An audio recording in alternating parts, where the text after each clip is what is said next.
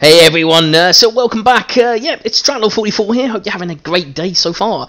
So basically, this is pretty much a video talking a little bit about trading. You're going to see lots of clips in the background about various trades that I've been doing, and I'm going to talk about them and just kind of explain maybe a few things I've sort of discovered in my time playing Rocket League and my experience of trading overall. So as you can see in the background, basically there's a Sky Blue Insidio. Actually, I buy it off a guy today for 200 credits. Now, don't get me wrong, is it the best trade ever? Depends. I mean, Insidios aren't exactly hugely popular, but however, for 200 credits, it's pretty much a bit of a steal. So, you know, if I do decide to sell it, a little bit of a profit. Now, pretty much then, following on to that, was that a little while back, I actually bought a Cobalt Sub-Zero, which was quite nice, to be honest, like, quite decent. But in truth, you know, a large part of it was just that newer gold explosions came out that were much cooler, and I decided that in my infinite wisdom that perhaps it wasn't quite the gold explosion for me. Now, a lot of things that I will say with, you know, regards to the app or Rocket League in general is that, you know, buying little things is probably the way to go if you're trying to make a bit of a profit.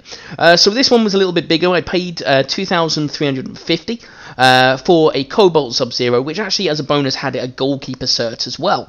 Not bad, not the most, the cheapest ever, but not the most expensive. I thought, yeah, we'll give this a try. Let's see how this is. Thought it was quite cool. You'll see it sort of show in the background. It's quite nice, but to be honest, it's very, very similar to the original in regards to the animation. There, you can sort of see there, just going over to it. Now you'll see the Chuling Dragons in the background briefly while I find it. Of course, it's under S, so there we go.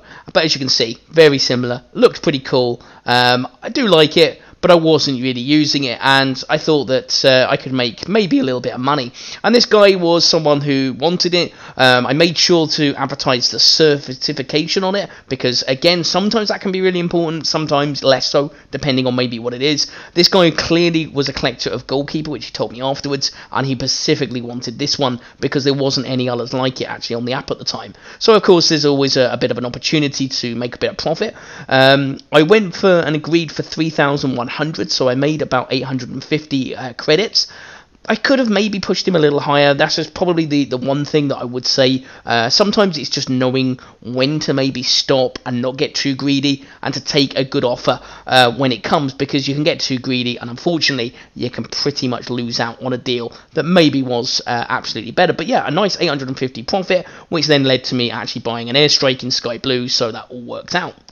Now, the final trade that I'm going to talk about in more detail is going to be this one, and then what I'll do is I'll just talk about some things I've discovered personally, and hopefully it helps you guys out. As I say, I'm not the most experienced trader, I'm not the biggest expert compared to some. However, I certainly have dealt with sales in my real life, in my jobs and things, and I kind of learned to adapt it to Rocket League. It's not much different in regards to dealing with, say, a product, shares, anything like that. Although that's a bit more complex, it's still pretty much a way of, you know, can you buy an item and then make a profit on it? And, you know, if you can sell it. So if you can buy an item for a cheap price, look for a bargain, and then get, you know, money for it, or extra credits as it would be in Rocket League, then that is pretty much the way to go. Now, this is my biggest trade. Now, this one was a bit more nerve-wracking, especially given that I was scammed a few weeks ago, which I'm sure some of you will have seen that video. Unfortunately, I was subject to someone tricking me, and I felt very, very upset. So this was quite nerve-wracking.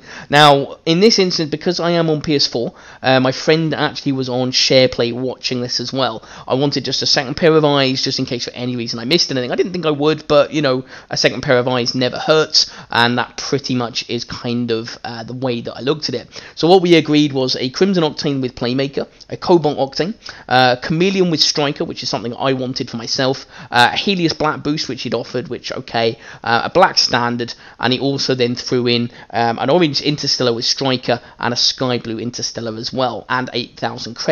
Now, give or take that maybe the market at the time that I did the trade, because this was a little while back, hadn't crashed quite so hard. So bear in mind that, you know, the Crimson Octane was going for around about 4,800 thereabouts. Cobalt Octane was about 1,200, and the Helios Boost was a bit more as well. So there was a couple of things that were a little bit more value, and unfortunately, due to kind of like a major crash, it kind of went down a little bit in price, and sometimes timing is a massive factor when it comes to into trading in general, because if you can buy items when they're cheap and then sell them when they're more expensive, you can make profit, and that is pretty much the way to go. And I would say that, you know, in my experiences, that I would generally advise that for a lot of you, and including myself as well to an extent, is I would go for the smaller profits rather than the big ones. Yes, it's all very nice to make, you know, 850, 2k, 5k profit. Absolutely fantastic, but however, that isn't always the case. Now, as you can sort of see here, I'm checking very carefully because I don't know the guy at the time. I'm checking with the R3 button or the item expect, checking each item, making absolutely sure it's all okay. My friend can see it as well, and the trade was for these items for the titanium white octane, which actually ironically went up a bit in price, so I think I did lose out a little bit, but it worked out because actually this guy remained on my friends list. We've actually played some games together, chatted and stuff, so in the end it didn't really matter that much, and I didn't know him before this trade, so it was kind of like quite a pleasant one because we spent about a good 15 minutes after the trade just chatting and showing each other like decals and cars and various bits, and it's a very nice trading experience. You don't normally get that. Most of them are just flat out, thank you, see ya, bye, gone, and this was quite nice. So as you can sort of see, you know, we're just making absolutely sure that everything is together. It's quite nerve-wracking because, you know, what I am checking for is just to make sure that nothing is changed. Actually, afterwards he said the same thing, that they were actually nervous about the trade and worried that it was going to get swapped, that it was a scam, because there's just so many scammers around. And I've done many videos about many of those things. I'll link them in the description in case you want to check them out, because hopefully they can kind of help just in case you are a little worried. It is definitely worth taking your time. Do not rush any trade at all, especially the bigger ones. Now, getting into the final parts then of the video, which is something I wanted to talk about, is of course when you trade on the Rocket League Garage, or in game, I suppose, but, you know, obviously in game you need to know the prices of things, and you need to know that, you know, the people that you're dealing with don't necessarily understand or know each individual item's value, and it depends on maybe like how you are in morals regards, because sometimes, you know, people say, oh, this is worth 200, right? And you've got an opportunity to go, I think so, or to kind of lie, and that is really, really, really hard. And it's little purchases like this. So these are emerald wheels. They've gone down in price a little bit. I got it off this guy for 150.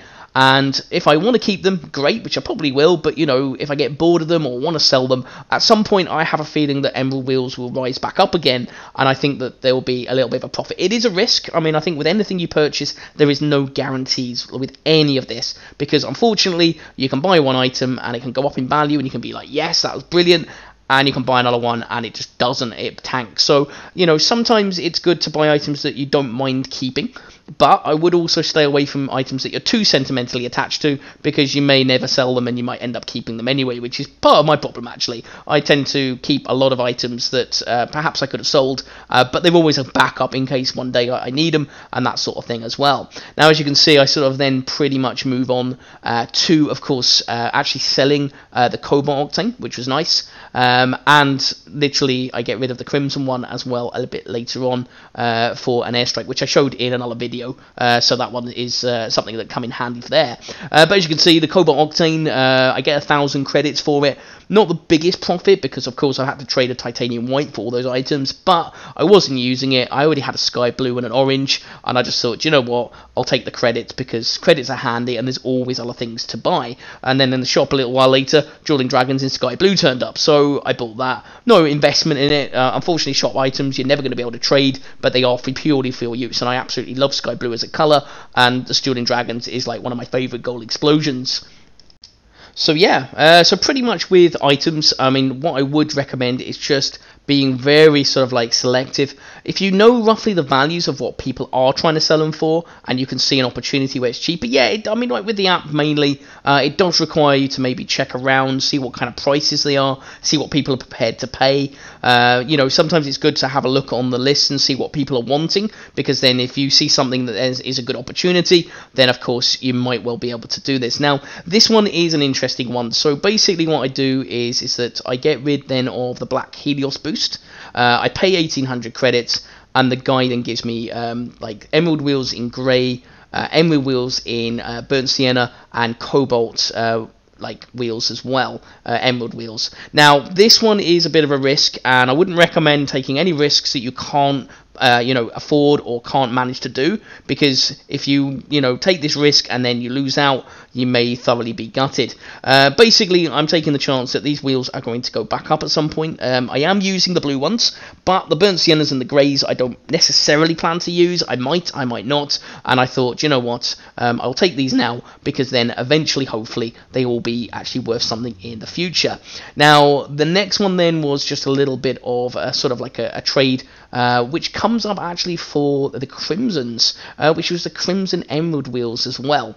Now, this one was a big risk, and again, actually, it didn't quite work out as planned, but the principle was here very much. So this one is a bigger purchase. Again, as I've said before, do not do purchases you cannot afford. Personally, I would recommend with trading is to focus on little items as much as you can, because let's face it, unless you've got plenty of credits just lying around, this is a risk, and you may or may not lose out. This one actually paid off. I paid 4,350 for some Crimson Emeralds. Very nice wheels, very slick, very deluxe, and I like them a lot. Now, Emerald wheels crashed not too long ago in regards to price, but already, weirdly enough, that glitched as well, which was very strange. But anyway, what happened is that actually already on the app and things, I've already seen them for sort of 5,000 as the lowest price, up to 6 or 7. So if I did want to resell them, then I could, and I could make money on them if I wished. 2,000 credits, thank you very much. At the moment, I am keeping them, but that may kind of change in the future. Who knows?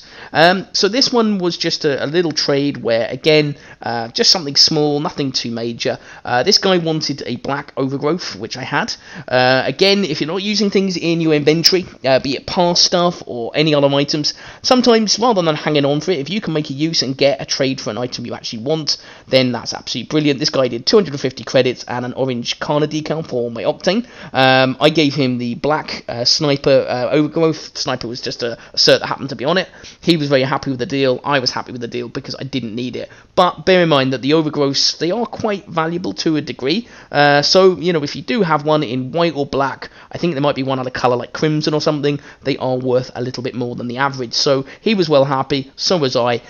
Profit-wise, I got the pass item for free, so I technically made 250 and got a decal that I actually use currently on my orange Octane. So realistically, quite a nice little profit, nothing too major, and quite reasonable. So the last one then, pretty much for this video, is going to be a Sparklet boost. Now, realistically, Sparklet boosts have gone up massively in value. They're very much more expensive than they used to be, and I ended up paying 1,000 credits for it, which in my mind, I think is good value. And I'll tell you why, because they are worth a lot more than that, and if you check the app, there's hardly any, and you could probably sell it for at least 2,000, maybe 2,200 at a push.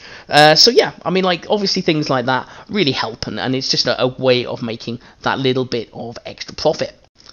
So just to pretty much summarise before the end on my first trading up video is go for smaller items if you can. If you can, go for bigger items too. But make sure that, it calculated. Don't get too attached to the items if you can escape it.